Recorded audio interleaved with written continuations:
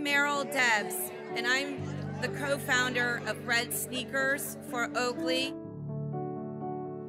And Oakley's mom.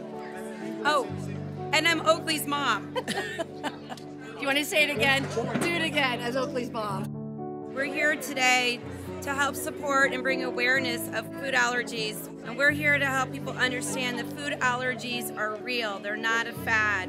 And they can be severe and they can be life-threatening. We started an organization soon after Oakley passed away from ingesting a piece of cake that had walnut extract in it. He wanted everybody to know that his favorite shoes were red sneakers. That's why we started this organization, and we call it Red Sneakers for Oakley. My name is Jay Budishwar. I'm the Deputy Town Manager for the Town of Palm Beach, and we're just happy that we can have an event like this that honors his memory and brings families and kids together. We're very excited. The town has a great partnership with Red Sneakers and the Friends of Recreation. We're so happy to see all of these kids, all of these families out here doing the thing that Oakley loves so much, which is play soccer on this incredible field. So I'm just very happy to be a part of this.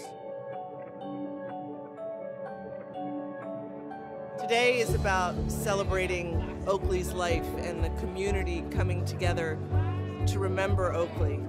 Oakley was such an important part of this community, and just looking at all the people that have come out today is so heartwarming to know that all of the people that knew Oakley are now his ambassadors to spread the message about the dangers of food allergies. And not a day goes by that we don't receive a testimonial about how Oakley has saved another life. We have over 100 testimonials of people that have read our information and have come back and said that they've saved their children's life. A family in North Dakota read about his story, and they knew what to do when their child went into anaphylactic shock. We're saving lives, and that's why we're all here.